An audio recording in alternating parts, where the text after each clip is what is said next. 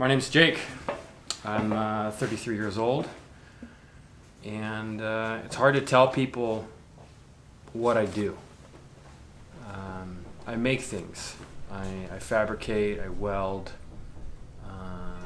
I dabble in metallurgy. I use a lathe, I machine, I pour metal, I CAD design, I do some little bit of 3D printing.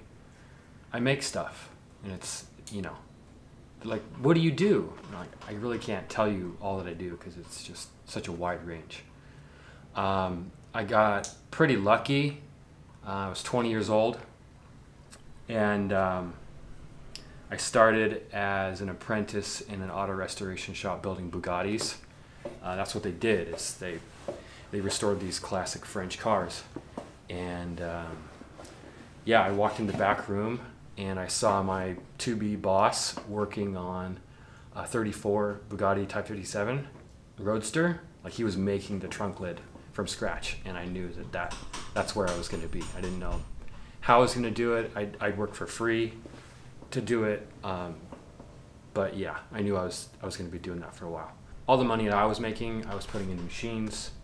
In 2012, I started my own shop, and over the course of the last 5 years, I've had my own business, the Flying Dutchman company, and just been making things, special things, things that don't come on the shelf, you know, things you can't buy in a store, and that's what I've been doing. So my dad had an '83 BMW R100RS, and when I was in college, I really wanted that bike, and he wouldn't give it to me or sell it to me, you know, when he was going to get rid of it.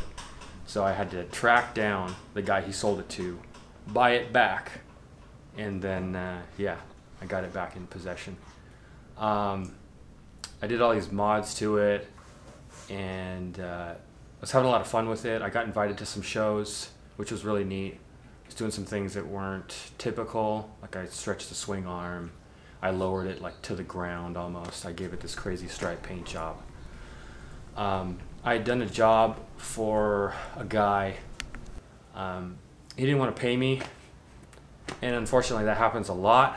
Like, these guys think they can get around it, like it's a game to them. It's my life, and it's a game to them. It's their toys that I make for them. And instead of paying me, he sued me.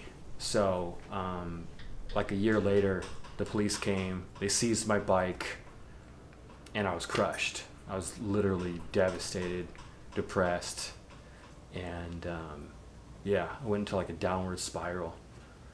It was ugly. It was really ugly. And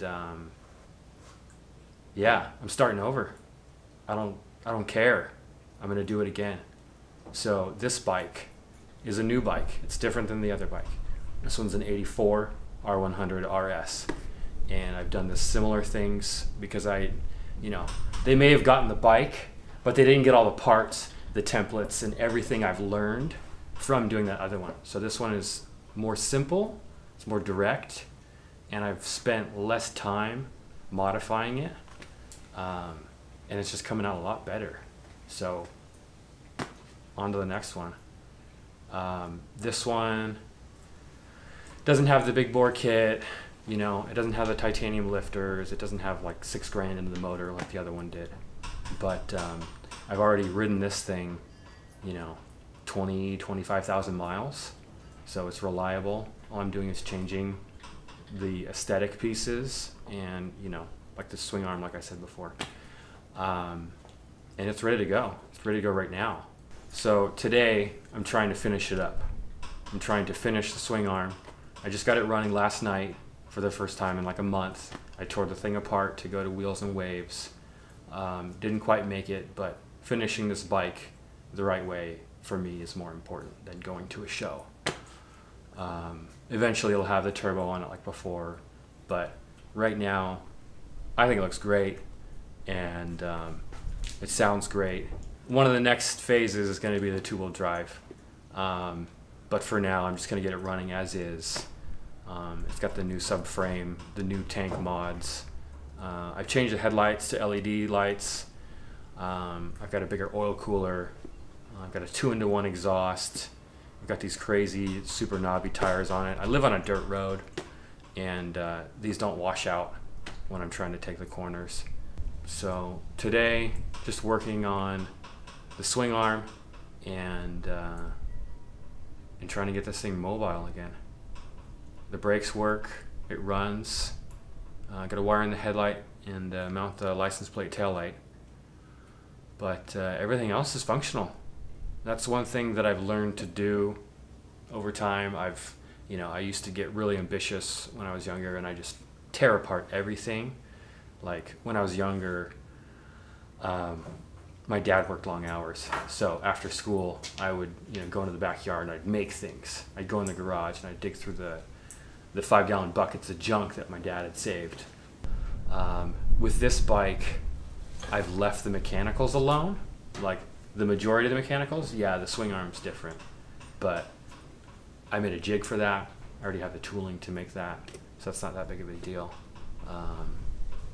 The exhaust, that's an external part, I'm not jumping into the guts of it. And so yeah, it should be pretty reliable, and I'd like to do some trips pretty soon. Just really nice having the support of all these people take notice of what I do. I'm just one guy in a shop making things at all hours of the day. It's cool to be noticed, and it really helps me realize the scope of how big the community is. And there's all these other guys making stuff in their garages, and that's really neat. You get to see what they're doing, they get to see what I'm doing, and it's like we push each other. It's a friendly competition.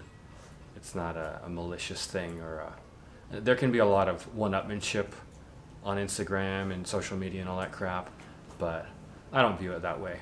I'm just having a good time.